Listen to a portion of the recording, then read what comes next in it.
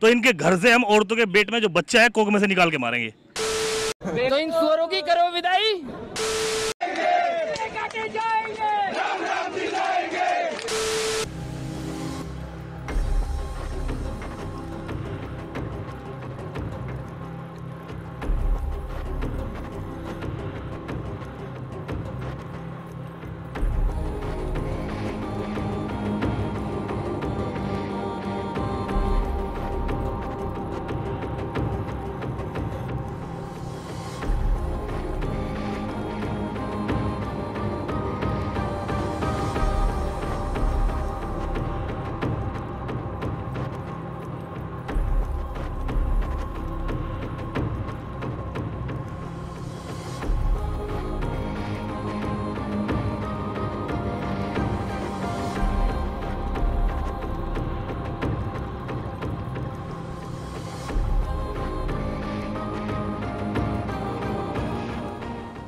Well, and yet another example of proving my point that Hinduism is no less bloodthirsty and barbaric than Islam, and that also the fact that there's no free speech under a Hindu theocracy.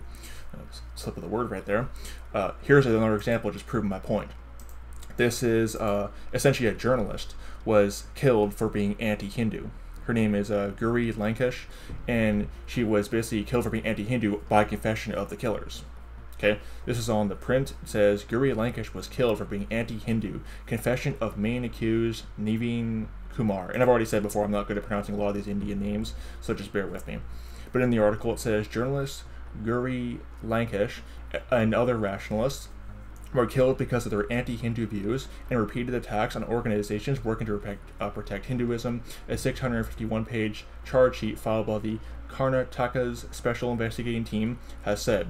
The charge sheet quotes the main accused killers, an illegal gun runner, as saying that they were angry at Lankesh because she spoke against the Hindu Dharma, the gods of the Hindu Dharma, and insulting the Hindu Dharma.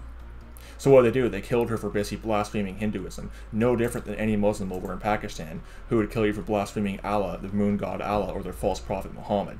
But continuing on, the pattern of insulting Hindu Dharma and the need to eliminate those who threaten it has been true of other cases too, said the charge sheet. Naveen's alleged confession statement that runs up to 12 pages has also nailed the involvement of a second accused, Praveen alias Sujit Kumar, in the case. Yeah, because it's not just a few isolated examples. It's a constant thing over in India. Continuing on the article, the statement submitted as part of the change sheet by the SIT to a Bengaluru court on the 30th of May indicates that Praveen was involved in planning, assigning, and executing the Lankesh murder.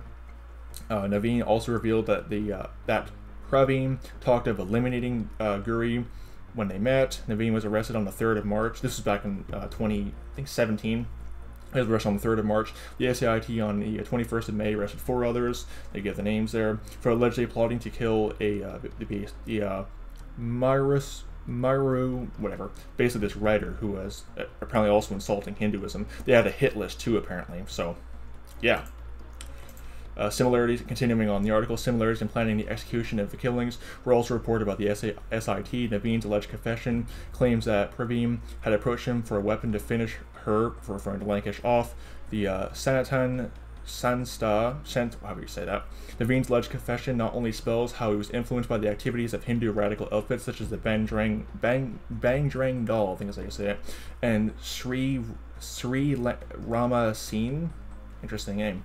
It also mentions how he was taken in by religious seminars at the Sanatan Sansta in Goa.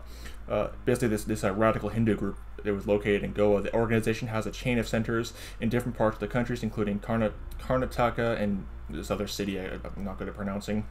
Basically, the bottom line is that he was inspired by Hinduism to kill this person who was insulting Hinduism. So, next time somebody tries to say that Hinduism is a religion of peace and pluralism, it's actually not. It's every bit. See, it's only peaceful when they're the minority. But in Hindu majority India, I could actually be killed for making these kind of videos, insulting Hinduism or criticizing Hinduism, because it's no less bloodthirsty or less Luciferian than Islam is. Both fall under the Proverbs 8 verse 36 and John 8:44 category of being death worship.